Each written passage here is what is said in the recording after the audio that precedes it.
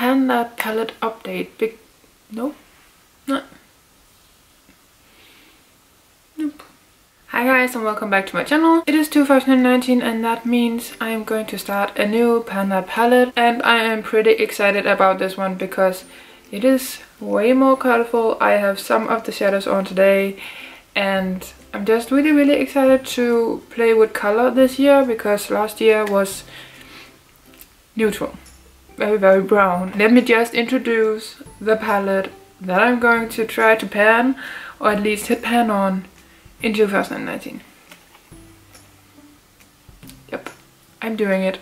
I feel insane by doing this, but I'm going to try to pan the NYX Ultimate Brights palette, and it is going to be so colorful and I'm so excited about it because I miss color. I miss it.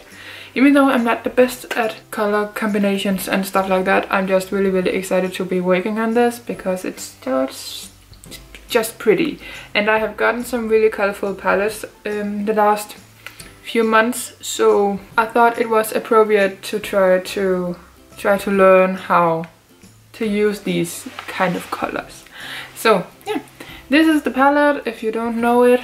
So today, this very bright look, I have this red shade in my outer corner, even though it is shimmery. The shimmer don't transfer onto the lid. This orange shade in my crease, I have this on my lower lash line, and then I have some other shadows that I'm panning on my eyelid and inner corner. This palette does not have dips. I do have some wear on the shadows, as you can see.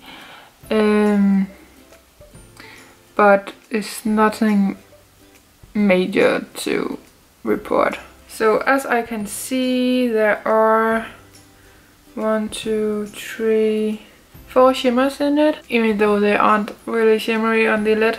So the red is a shimmer, this green is a shimmer, this turquoise is a shimmer, and this darker blue is a shimmer. I don't really know what to say for this palette. I know it is a long shot and it is very ambitious.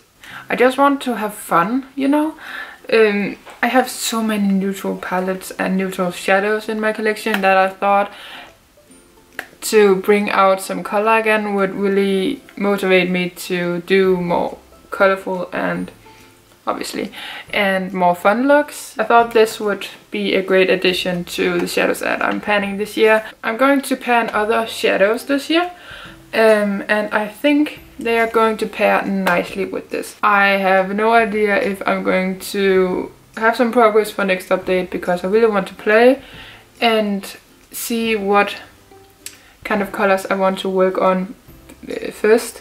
Maybe it's going to be the blue or the purple because I really like the red and orange tones for the summer, but I think this is all year round very nice palette. That's everything for this video. I hope you guys enjoyed and I hope you guys are excited to follow along my journey of panning the NYX Ultimate Brights palette. I'm really excited about it, so I hope you guys are as well. So until my next video, I hope you guys are going to take care.